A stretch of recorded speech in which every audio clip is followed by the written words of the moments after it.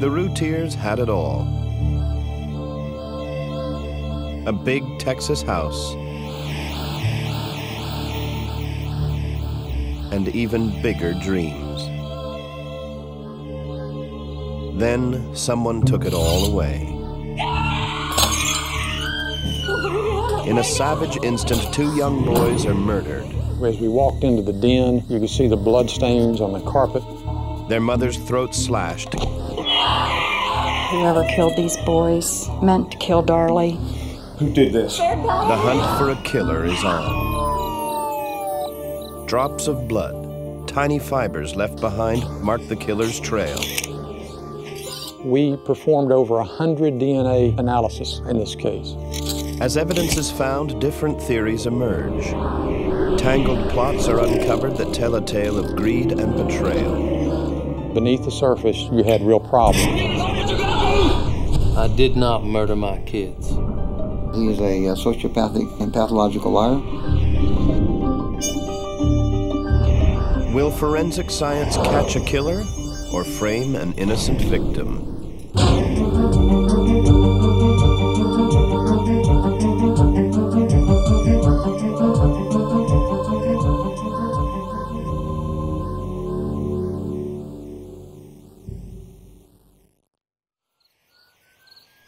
June 6, 1996.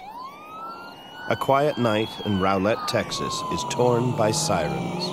Oh my God! Eugene is going towards the 1 Eagle Drive. She's perfectly on the phone. Ma'am, I need you to talk to me. Ma'am, I can't understand you. You're going to have to slow down, calm down, and talk to me. What is going on? A 911 call brings police to a big house on Eagle Drive.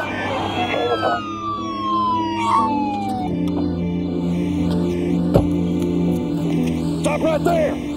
Stop my children, my wife. Don't take another step. Stop right there! Someone stop my children! All right. Show me. They're gonna get here soon. My boys are dying. Oh my God.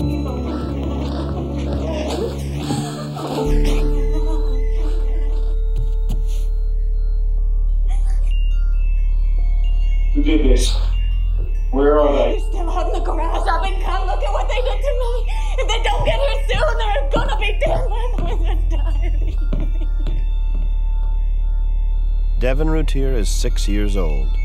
His brother Damon, just 5. They've both been savagely stabbed in their sleep. Darlie Routier, their mother, is bleeding from a jagged wound on her neck. Detective Jim Patterson headed the investigation. I received a call from dispatch telling me that there had been a couple of boys stabbed along with their mother. They also explained to me that they had one on the ground. Well, when you tell an officer that you have one on the ground, that to us is they're chasing somebody on foot.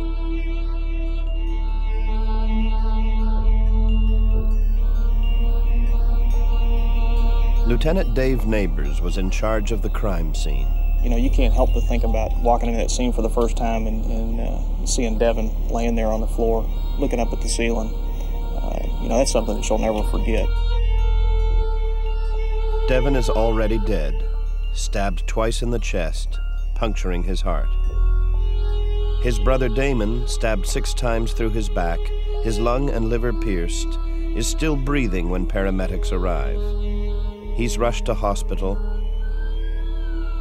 but is dead on arrival.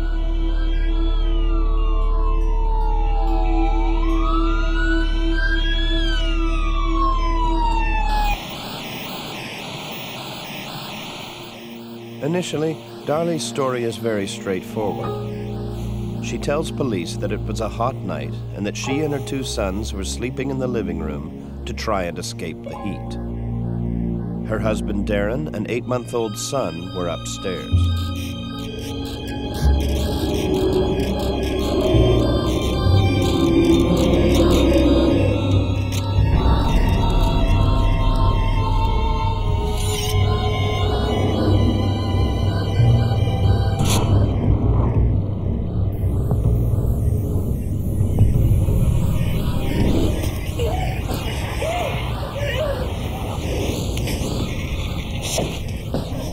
Darlie tells officers at the scene that, startled from her sleep, she struggled with an intruder, then chased him through the house. A glass shatters to the floor.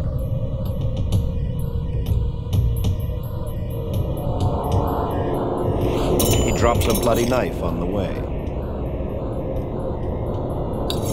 And then the man disappears into the garage. Darlie's throat has been cut. Her boys have been stabbed.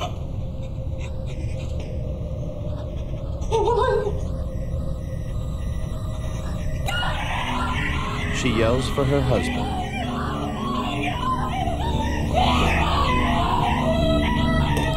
Then calls 911.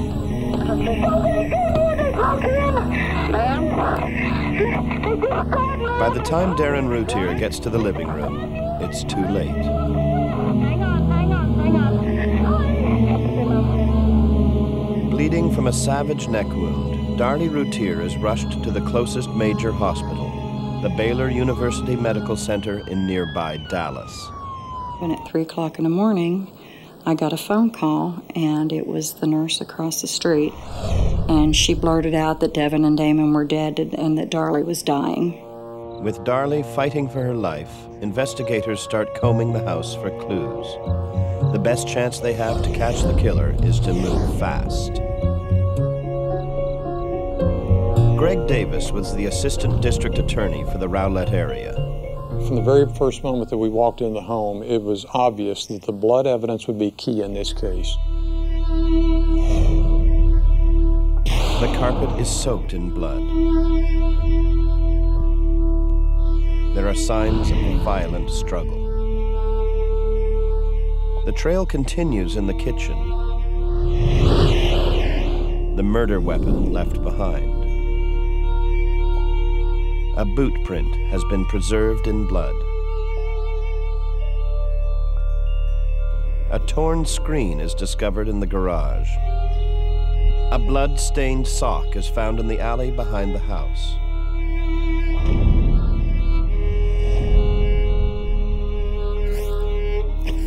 And there are reports that a dark-colored sedan was cruising the area just before the attack. It all paints a picture of a killer on the run.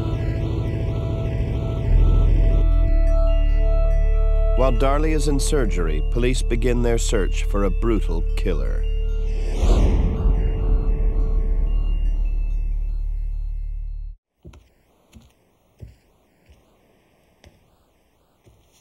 Routine police investigation finds that Darlie and Darren Routier were high school sweethearts. I'll get a better sleep down here. You want me to sleep with you? No, you go on upstairs. Got an early day In tomorrow 1996, morning, so Darren was let's running a figure out that. successful business in Let's see computer how parts. I love you, sweetie. Darlie did the books.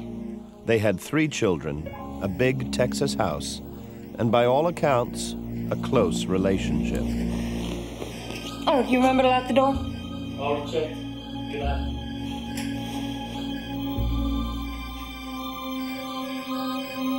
But on that hot June night in 1996, things would change forever.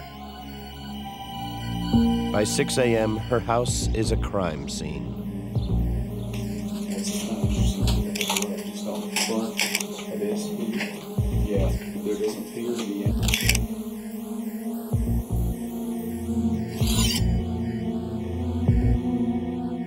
Her 2 oldest sons are dead, and she is badly wounded. Dr. Vincent DeMaio is the chief medical examiner for Bexar County, Texas. What she had was an incised wound, a cut or a slashing wound of the right side of the neck that went downward towards the left side.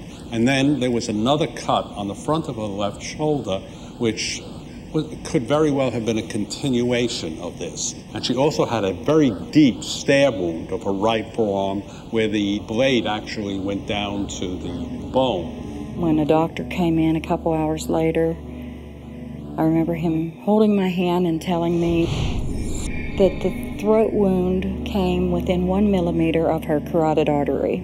That's like the thickness of a cigarette paper. And if that would have penetrated that, Darlie would be dead. In the days to come, enormous bruises, stretching from her wrist to her shoulders, would emerge on Darlie's arms. They're the injuries of a woman who was fighting for her life. Detective Jim Patterson is the lead investigator on the case. Hours after the attack, he talks to Darlie as she recovers in hospital. I met with Darlie about 4 hours after the incident at the house. I met with her at the hospital. Darlie, can you tell me what happened up at the house? Just start at the beginning. She was alert. She was conscious. She knew exactly what she was saying. I woke up and I saw someone standing over me with a knife in his hands. We struggled.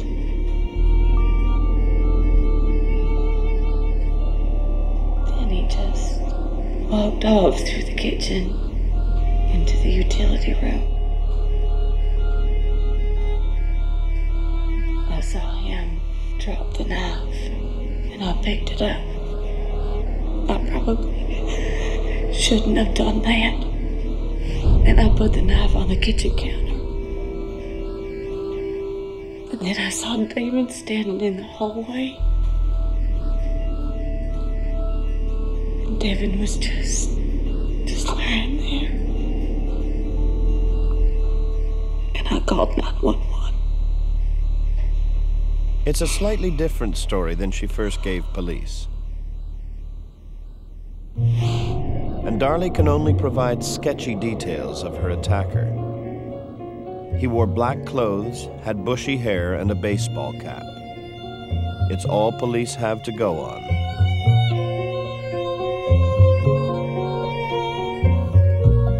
Quite a mess here. Yeah. It's vacuum cleaners and everything. Armed with Darlie's statement, police search for evidence that corroborates Darlie's story of an intruder. What about this? Now, this knife, that's exactly where I found it when I came in. Rowlett police call in James Cron, a former member of the Dallas County Sheriff's Department. Cron is now a crime scene consultant who has investigated more than 20,000 crime scenes.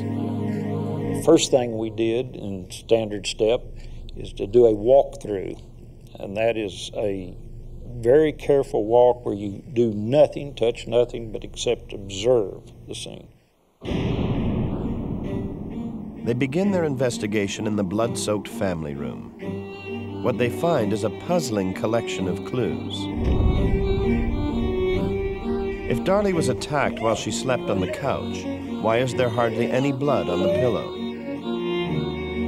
The couch below isn't ripped or torn.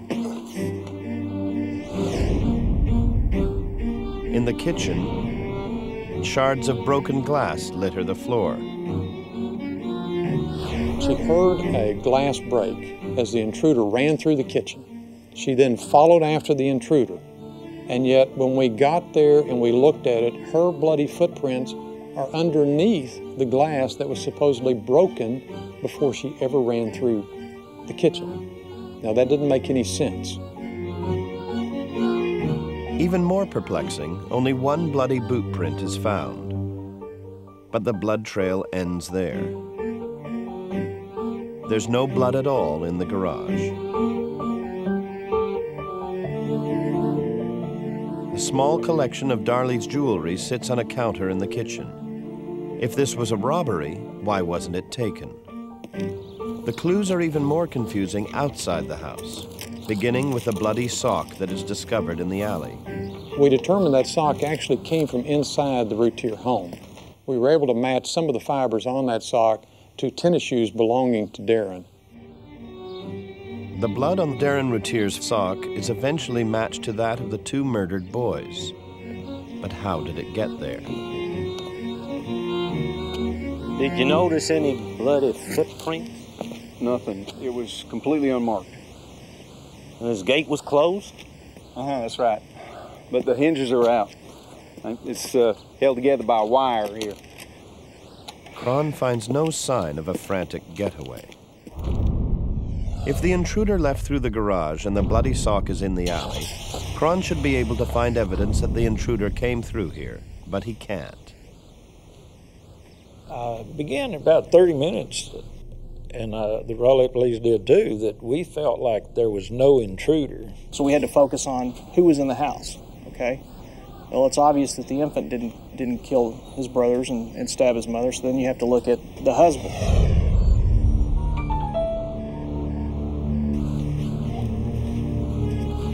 Darren, I know it's been a horrible night. Yeah. You know, I really love Darlie. She is so beautiful, don't you think? Darren comes up to me, and this is the first thing he says. He talks about how big his wife's breasts are. He talks about how pretty his wife is. He talks about that this is the biggest thing that's ever happened in the city of Rowlett. He doesn't ask me about his children. So I just found his actions to be a little strange. Beautiful, you know. It leads Patterson to another horrifying theory.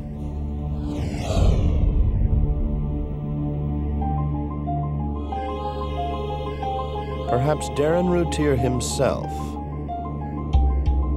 had murdered his own children.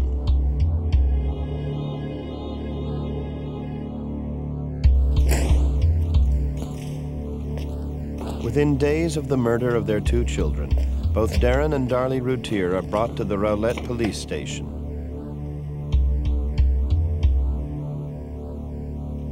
It takes them more than an hour to fill out voluntary statements about what happened the night of the murders. Darren repeats the version of events he told police at the scene, that he was asleep when he heard Darlie screaming for help. He rushed downstairs, but was too late to save his children.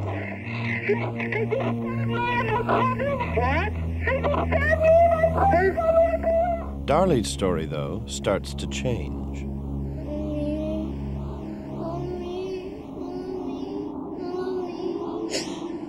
The next thing, I wake up and I feel pressure on me.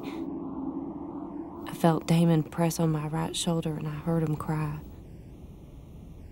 This made me really come awake and realize there was a man standing down at my feet, walking away from me.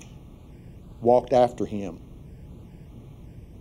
Heard glass breaking. Ran, turned on the light. I ran back towards the utility room, realized that there was a big white-handled knife laying on the floor. It was then I realized I had blood all over me, and I grabbed the knife, thinking he was in there. I ran back through the kitchen and realized that the entire living room had blood all over it, everything. I put the knife back on the counter and I ran to the entrance, turned on the light, and I started screaming for Darren. It's the most detailed description yet of what happened, and it's not the same story she told Patterson at the hospital. We understand that people are going to change some of their stories. You know, it might have been a black car instead of a blue car, that kind of stuff, but you don't change the whole dynamics of it, and that's what she did. In Darlie's new version, there is no struggle with the intruder. Darlie's youngest boy was awake and standing by her shoulder. There are important differences which make investigators take a very close look at the crime scene. Evidence from the Routier house is starting to pour in. There, see, that's like underneath there. We held the scene for 13 days. We actively processed it for 11 days. So we were very thorough. If there was a book, we flipped through every page. If there was a picture, it came off the wall. They analyzed everything they could possibly analyze. They fingerprinted the entire house. They took the carpet. They took the kitchen sink. We performed over 100 DNA analysis in this case.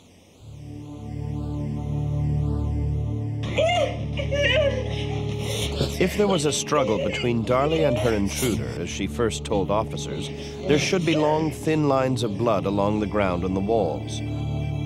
These splatters would have been thrown off as a bleeding Darlie fought with the intruder. But investigators can't find any such blood splatters. If Darlie had chased her attacker through the house when she was wounded, she would have left long, thin streaks of blood behind. Blood falling from a moving object, such as someone running, leaves an elongated mark, not a round blood stain. Investigators can't find any of these marks either. In the utility room, where Darlie says the killer threw the knife down, there is blood, but that too doesn't look like it should. What we did after the knife had been processed for latent prints and DNA evidence is we got the original knife, brought it back to the house, and got 2 units of blood. We put blood on the knife, we used the same floor, and we dropped the knife from different heights to see what type of blood patterns that would leave on it. And we found that we saw a very distinct V-shaped pattern each and every time that we dropped the knife in the utility room, and there was no pattern like that when we first got there. And again, that was very disheartening. It was discouraging because, again, it pointed toward Miss Routier. Investigators also recreate her movements throughout the house. She indicated to us that she ran through the crime scene, and so we laid out some butcher paper and inked up her feet and had her walk. Then we also re-inked her and had her run, 20 feet on the butcher paper to see what her stride was and measured that. And we were able to look at those footprints in the kitchen, and it was telling us that she walked through the kitchen. She wasn't running through the kitchen. Investigators are also interested that Darlie's feet have no scratches or cuts. If the intruder had knocked the wine glass on the floor, why hadn't Darlie stepped on any of the broken glass? An innocent explanation is also found for the only other footprint in the house. The only bloody shoe print in the kitchen leading to the utility room belonged to one of the first responders. What we do is that we make sure that we have prints of everyone's shoes to match up to the prints or the physical evidence on the floor or any place else that we can. Most damning of all is the evidence of blood found on the countertop and the sink. Even when blood is cleaned up, an invisible residue often remains behind. But when treated with a chemical called luminol, the blood trails begin to glow under ultraviolet light. So we blacked out the house, covered the windows, and sprayed the sink area and took a photograph of that. That reacted positive for blood and indicated to us that there had been a cleanup there by the sink. Self-inflicted, yes. Patterson is growing more and more convinced that after stabbing her own children, Darlie Routier stabbed herself to make it look like she was attacked. Patterson gets a second opinion of Darlie's injuries from one of the doctors who worked at the hospital. So what do you think? Yes, she could have done it herself. So you're saying that Darlie stabbed herself? I'm saying that these wounds could have been self-inflicted, yes. One last tiny piece of evidence helps the Rowlett police make up their mind. What becomes known as knife number 4 is found in the Routier kitchen. It has a tiny fiber clinging to it, a fiber which matches the screen that was cut in the garage. The only way it could get there was if someone inside the house took it, cut the screen, then put it back in the block. Based on the evidence, the police can come to only one conclusion. Darlie Routier murdered her own children. It's a chilling thought, but the big question now is, why?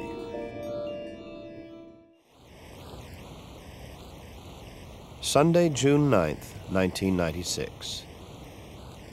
3 days after their murder, a funeral is held for Devin and Damon Routier. More than 400 people turn out. But the suspicions of the police are growing. They can't find any traces of an intruder in or around the house. I instinctively wanted someone else to be there. I wanted an intruder to have broken into that house because the last thing that I wanted to believe was that a mother would actually kill her 2 children. But the evidence was piling up. The question now was why?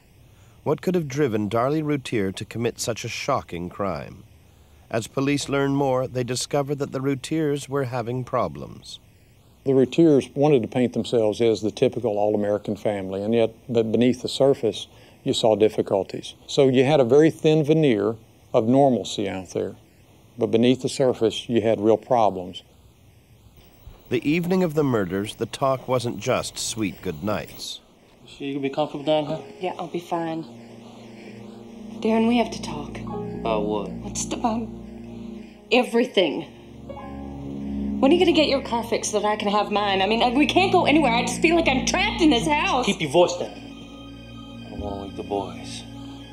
It's going to cost us $800 to get that car fixed, and I'm going to sell the boat because it's not working out the way I thought it would. I'll just get my car.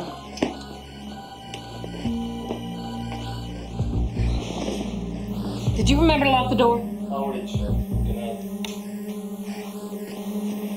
The couple was financially strapped and they owed more than $10,000 in back taxes to the IRS. During her pregnancy with her third child, Darlie had been depressed, staying in her room for days, even weeks at a time. A diary found in their house confirms that Darlie had struggled with depression after the baby was born. A month before the murders, Darlie had written, Devin, Damon, Drake, I hope one day you will forgive me for what I'm about to do.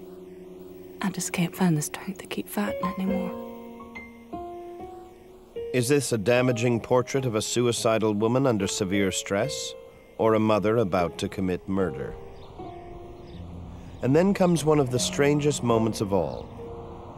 June 14th, 8 days after the murders, Darlie Routier would have turned 7. The family decides to hold a long-planned birthday party for the young boy at his grave.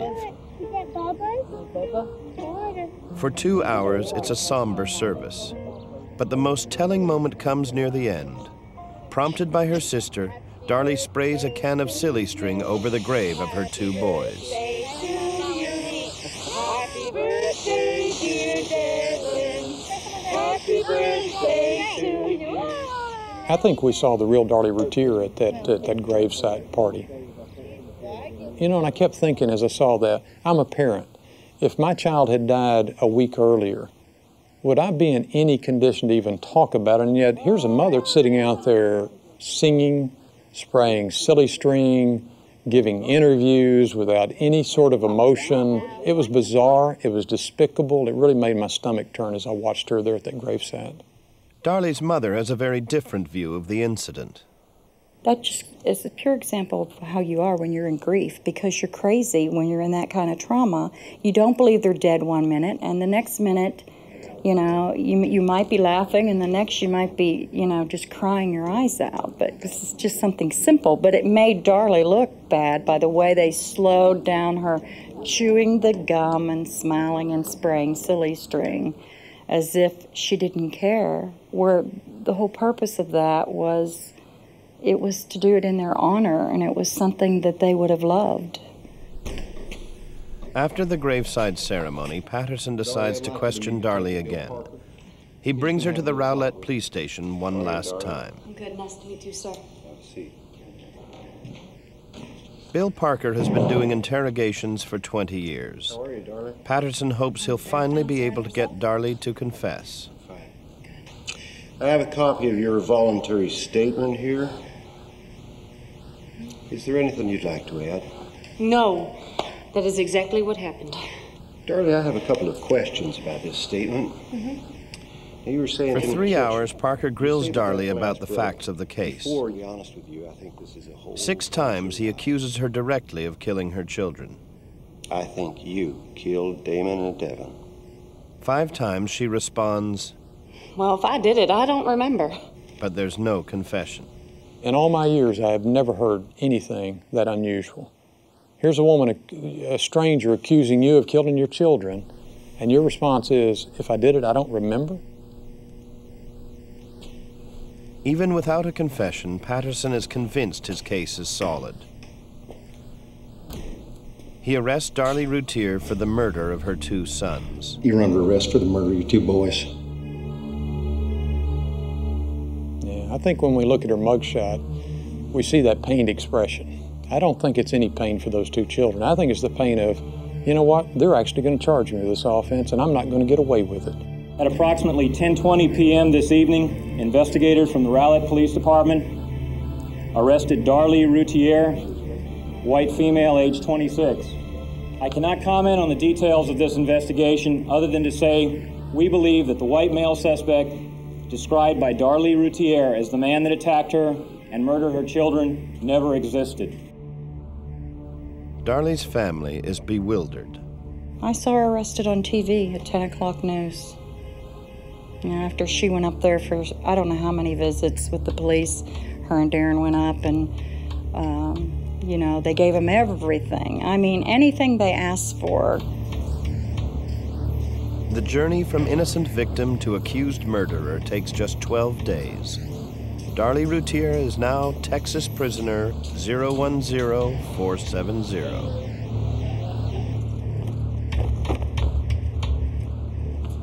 January 6, 1997, 7 months after the death of Devin and Damon Routier, their mother Darlie goes on trial for their murder. Greg Davis is the lead prosecutor for the state of Texas. In Texas, if you kill a child younger than 6 years of age, you've committed a capital murder. That's what we alleged in this case. That's why Darlie was charged with capital murder. For that reason, Darlie is only on trial for the murder of Damon Routier, who was 5 when he was killed. If convicted, the state wants Darlie put to death. Her family is outraged and confused. What did you say for them to think that you had anything to do with this? She goes, I don't know, Mom. The Darlie Routier case was a very challenging case. Depended on a number of pieces of evidence. And it was challenging from the standpoint that we're going to try to convince a jury that a mother would actually kill her 2 children in cold blood. The case turns on the forensic evidence gathered at the crime scene.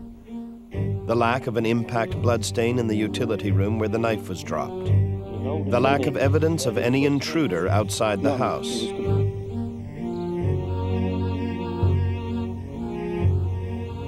Another damaging forensic test is entered into evidence. Blood from one of the boys is found on the back of Darlie's nightshirt.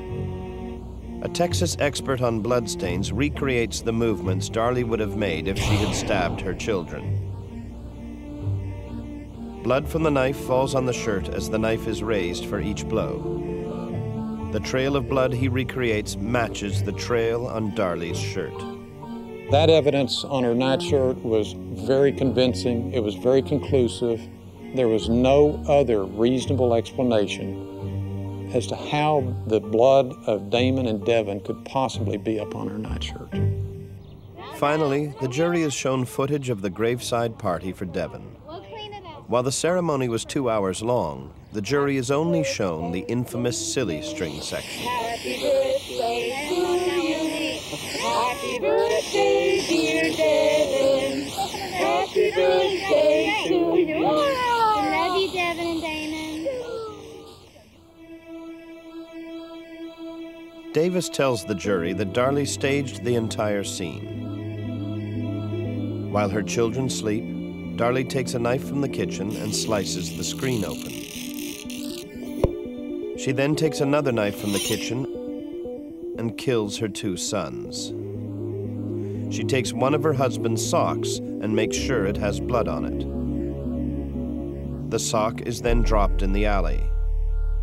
She cuts her own neck and in a frenzy beats her arms and wrists. She makes it look like a killer has fled.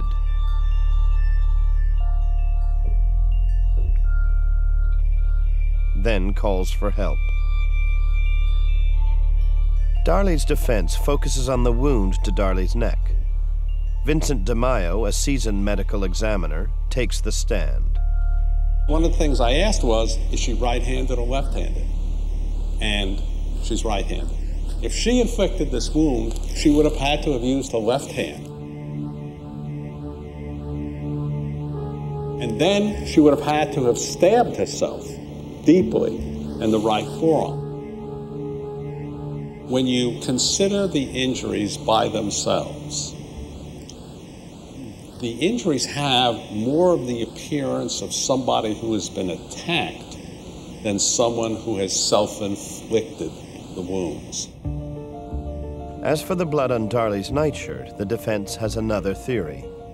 It could be cast off from gloves that the EMS had, or it could be from the knife that she was attacked with, because if that knife was used to kill the children, their blood would be on it.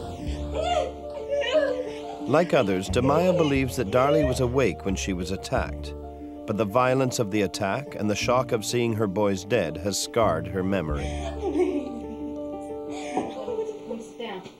And a very different picture is painted of Darlie as a mother. Come on, give me some popcorn for your brother.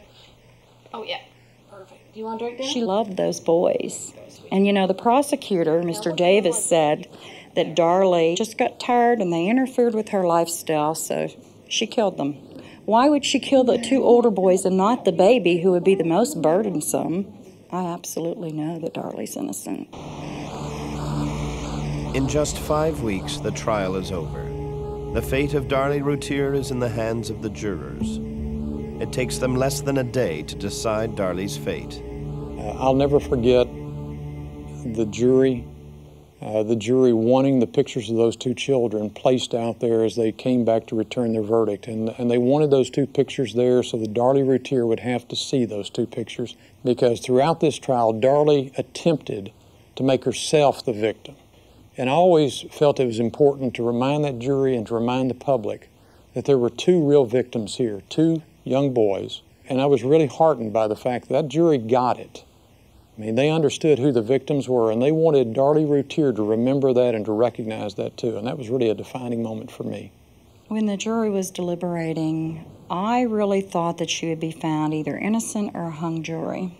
And when they came in and said that they found her guilty, I absolutely just went crazy. That was the worst part. Darlie Routier is found guilty of murdering her youngest son, Damon. She is sentenced to die by lethal injection. But almost as soon as the verdict is handed down, serious questions begin to surface about the trial and the science behind her conviction.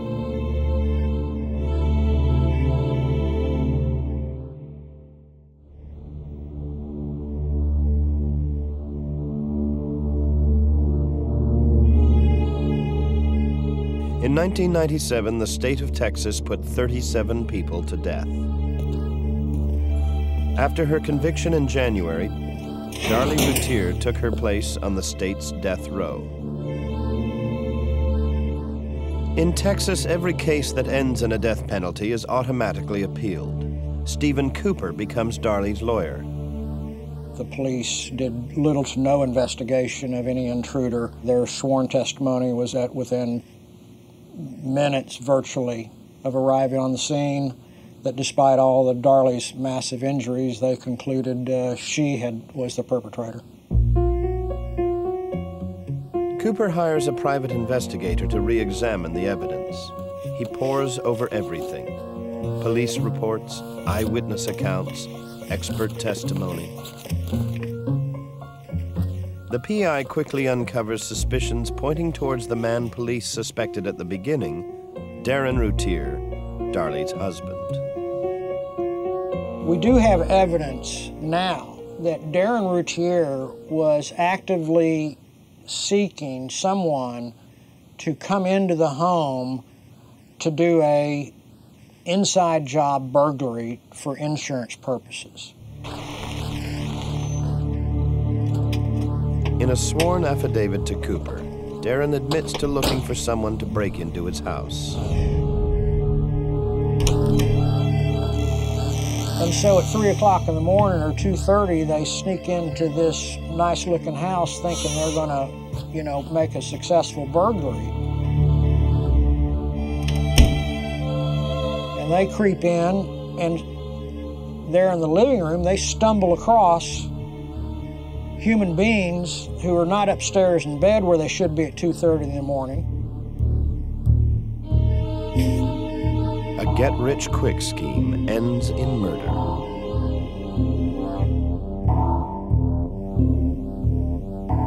Members of Darren Routier's family asked Texas millionaire Brian Pardo to get involved. A self-proclaimed advocate for the wrongly convicted, Pardo launches an independent investigation that costs as much as $120,000. I agree that nobody came into the house. I agree that there was an appearance to make it look like somebody came into the house through the screen and used the bread knife for that purpose. So the police were right in taking a hard look at the family. We agreed with that. We just didn't feel they took a very hard look at Darren. As part of Pardo's investigation, Darren Routier agrees to take a lie detector test about the night of the murders. The results are a bombshell. Are you Darren Routier? Yes. Were you involved in a plot to commit a crime in your home on June 6, 1996? No.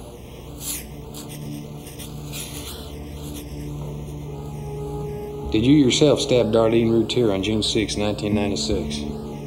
No. Do you know exactly who left the sock in the alley? No. Can you name the person who stabbed your sons? No. It's a short test, just 4 questions. But the examiner says the results show that Darren was lying when he answered each one of the questions. Darren failed the test 3 times. And he failed it so utterly that the examiner, who was connected with the Waco PD, actually went around, sat in front of him, and tried to extract a confession from him. You know, I really would have liked to see you pass. But I don't believe it for a minute. I came here to pass. No. You came here because you lied to people all your life and gotten away with it. I did not lie. And in the short run, you've got to live with the knowledge you've gotten away with murder. But in the long run, it'll catch up with you. I did not murder my kids. Darren maintains his innocence in the crime, but Pardo is deeply suspicious. Darren, our assessment of him was that he is a sociopathic and pathological liar. Darren Routier calls the lie detector test a setup, and lie detector results are not admissible in court. But in an affidavit, Darren admits for the very first time that on the night of the murders, Darlie had asked for a separation. 2 times prior to this, Darren became violent when she said that she was considering leaving him. The first time, he pointed a loaded pistol at his head, according to Darlie, and got her hysterical and threatened to kill himself. Do what? What don't you want me to do? Don't pursue. The second time, she said, he pointed a gun at her and threatened to kill her. You're gonna leave me, darling? Is that what you're gonna do? Is that what you're gonna do? The new evidence creates yet another theory about what happened in the Routiers' home the night that Devin and Damon were killed. You sure you'll be comfortable down here? Yeah, I'll be fine. Darren, we need to talk. About what? I want a separation.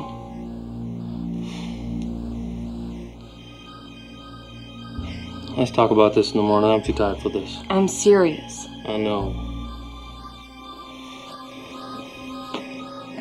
Brian Pardo is convinced that it wasn't an intruder at all who killed the 2 Routier children, and it wasn't their mother either. Did you remember to lock the door? Already checked. Each of the children had just $5,000 in life insurance. Darlie's life was insured for $200,000. For Pardo, that is the motive for the attack. It was Darren that was applying the stress. It was Darren who had the financial problems.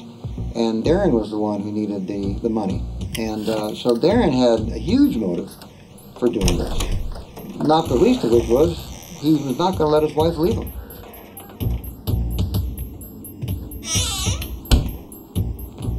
Pardo believes that, with the help of an accomplice, Darren attacked Darlie first.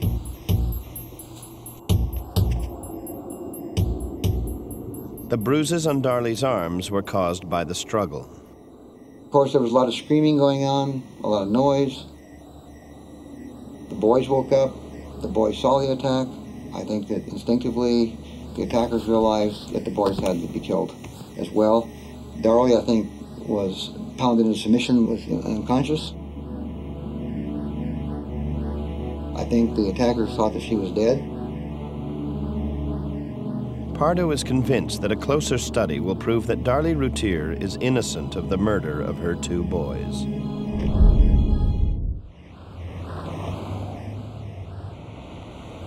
June 2005. Darlie Routier's lawyer, Stephen Cooper, still believes forensics will clear his client. One of the best chances she has for the appeal is a tiny, smudged fingerprint.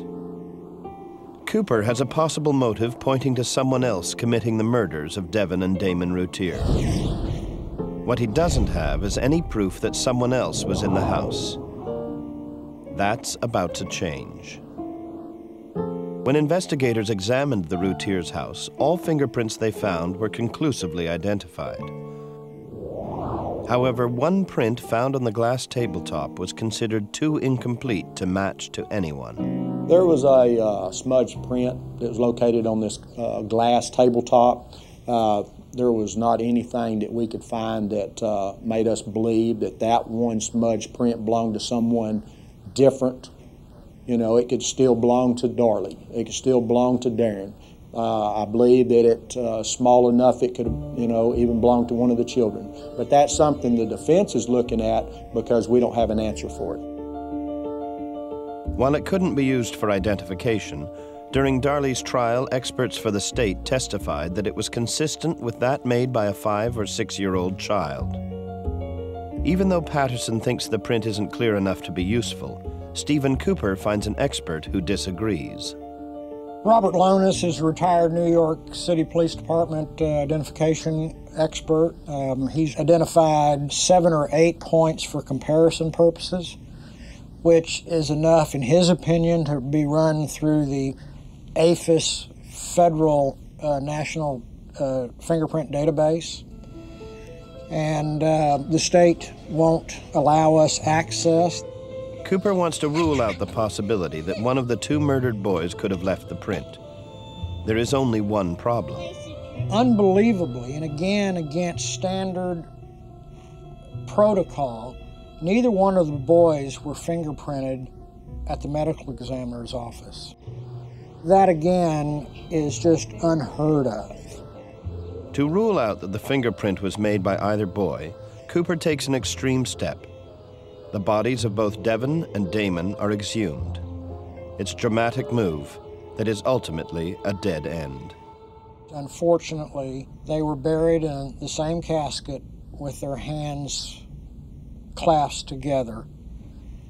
And again, although they were not supposed to, the caskets had leaked, and the moisture had, and the contact between the fingers had destroyed some of the skin, and we weren't able to recover all the fingerprints. While the fingerprints are gone, Cooper wants to re-examine the small fiber that was found on the knife in the kitchen. He has serious doubts that it was actually used to cut the screen in the garage. This is a segment of fiber that is 1/10 the width of a Caucasian human hair. It is microscopic, to say the least. They did not do any scientific testing analysis of its chemical makeup, which was possible. There are other pieces of evidence Cooper would love to retest, including the actual fingerprint on the glass table, which may contain skin cells. But he has yet to get the courts to give him access. A new witness has come forward. She claims to have seen 2 men near the Routier house about 2 a.m. the night of the murders. One who matched the description Darlie gave to the police.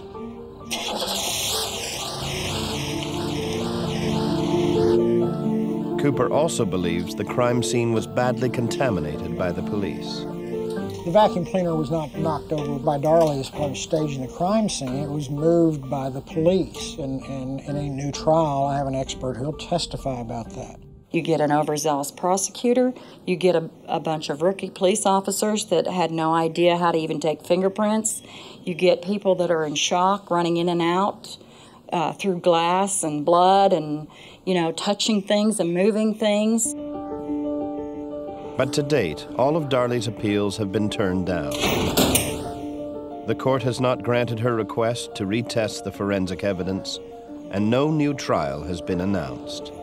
to say that it was a conspiracy or that anything was mishandled and she's wrongfully accused is not true. She wouldn't be where she is today if she hadn't killed those children. If we were to do it again today, I'd ask for the same punishment because those two boys deserved that type of justice. She's a dangerous, manipulative individual who's shown absolutely no remorse for her actions, and she deserves the death penalty in this particular case. Forensics may yet clear Darlie Routier. Smeared fingerprints may confirm that someone else was in the house the night her sons were murdered. For now, a story that began with a terrified 911 call has ended on death row.